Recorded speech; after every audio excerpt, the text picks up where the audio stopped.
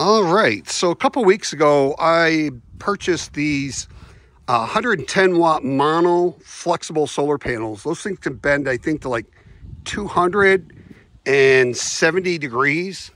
Very flexible. I have 8 of these connected, running straight into my EG4 direct solar input. And these were pulling up to 700. I got it up to 700 out of 880 watts possible.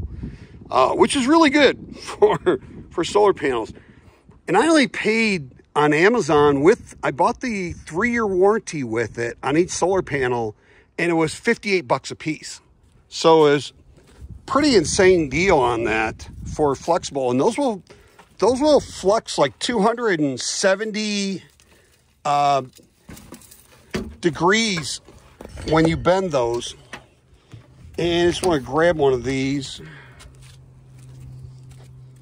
and put this up here. Let's see if we can get it over here. So you can see they're 110 watts, 17 volts, 6.47 amps. And they're right around 5 pounds, I think, 5.1 pounds or something. They're not very heavy at all. The junction boxes are in the back for the positive and negative, which is a little different. And you have 6 grommets on these things, but they're giving me 85% output. So I built that at like a 35-degree angle, but during the winter time, I can actually flip this thing up like this, and it'll be a much better angle because the sun is way up here. In the wintertime, the sun's like, it's probably like right around here. So I can actually flip that around and mount those on there. And the only thing I have holding on those on there is 2 self-tapping screws on that, and that just holds pretty good on that.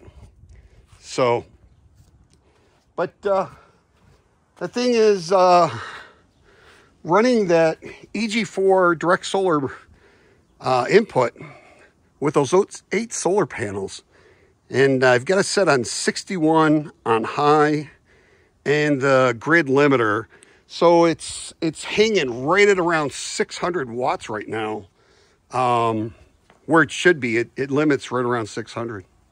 Anyways, just wanted to share that with you, that these things are pretty expensive. Please like, share, subscribe, hit that notification bell, and I'll put links in the description. Have a truly wonderful and extremely blessed day.